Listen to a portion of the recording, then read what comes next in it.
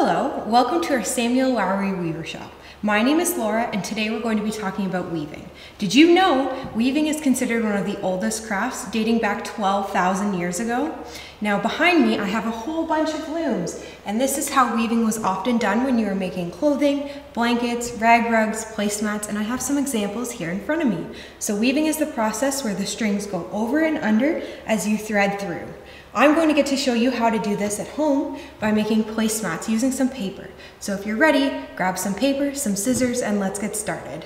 To make your placemat, you're going to first start with a piece of paper. I'm using this scrap recycling paper, but you're welcome to use colored paper or recycling as well. You're going to take your piece of paper and fold it in half like this, right down the middle. Then you're going to need a pair of scissors, and you're going to start about 2.5 centimeters from the edge, and you're going to cut along, stopping just before you get to the end of the piece of paper.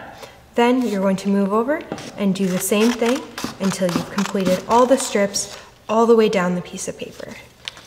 I've made this one already. You're welcome to cut in wavy lines as well. It might be easier for your first time to do straight lines. Then you're going to cut little strips that are going to be weaved into your placemat. I have these colored pieces of paper here already all set up, so you want them to be about 2.5 centimeters wide, and once you've got that all ready, you pick out your colors, we'll start weaving them. Now that you've got your strips of paper cut, you're going to take your first color of choice and you're going to thread it over and under all the way through the piece of paper.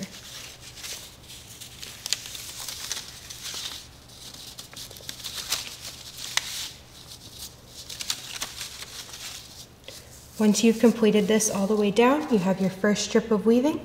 You're going to take your next color and you're going to do the opposite.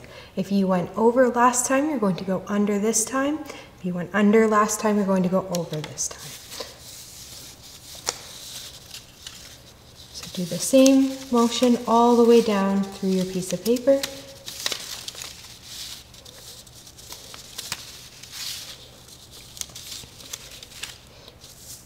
Now that you have 2 strips done, I'm going to let you finish the rest yourself. Make sure to continue on this pattern. I hope you had fun weaving with me today. Here's my placemat, and I'm sure yours looks just as good.